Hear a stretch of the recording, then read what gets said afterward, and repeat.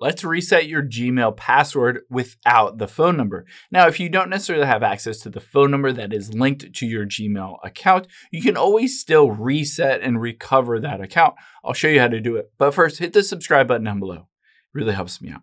Thanks, guys. Now, on any device, an iPhone or Android or a computer, it doesn't really matter because we're just going to open up a web browser here. And on here, we can just go to gmail.com. Now, if you're not already logged into your account, it will pop up with a screen that looks like this. It says sign in to continue to Gmail. Now, it says enter the email or phone number of the account that you're trying to log into.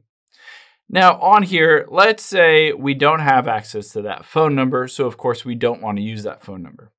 We're going to use instead the email address. So let me enter that in, and I will hit next. Now, after doing that, let's say I don't want to use the Face ID, and they need to confirm that they know who it is and to enter your password. So let's hit try another way. And it says you can either use your passkey or enter your password. So if you know the passkey for your account, you can just use that, or you could enter in the password. But you can also just tap on Get Help here.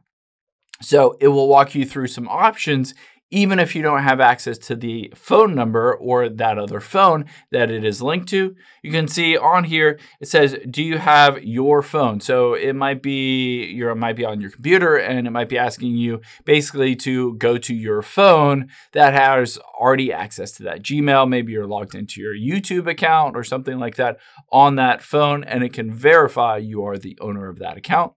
Just basically use that method to use your phone. But let's say you don't have that. Let's hit try another way. And on here, it will walk you through some other options. It says you can get a verification code from the Google Authenticator app if you have that installed onto your device. Keep in mind, if you do, then it's easy to log in. If you don't, then you need to move on to the next step. Now it says get a verification code texted to you, but again, you don't have that phone number. So we're going to choose try another way to sign in. And now it gives you the option, you can get a verification code at the email address that you just entered, but you don't have access to that email, so that doesn't really help you. A secondary option is they will email a code to a recovery email address. So if you set up a recovery email address, maybe it's your other Gmail or your spouse or your friend or significant other or family member's Gmail account, they can email them a code that you can use to reset and log into your account. And then if you don't have any of that, you can hit try another way to sign in. Basically, just keep going through this process. At this point, essentially, it says, I didn't provide Google enough information that I am the account owner. So essentially, there are some options to be able to log in without access to the phone number that's associated with your Gmail account.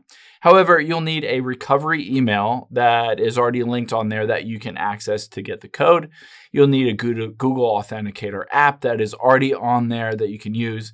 You need another device that is already logged into that Gmail that you can just go open up and confirm that, hey, yeah, I have access to this account and I own it and it's already logged in on this other device. So it gives you a few different options there. But again, those are really your only options. If you get to this screen and you have no other ability to be able to log in, then unfortunately, you just need to keep working at it and go to more tips to recover your account and keep trying at it and get access to some of those different things. Maybe get access to that old phone number. I hope this helps. If it did, hit the like button down below and leave a comment if you have any questions.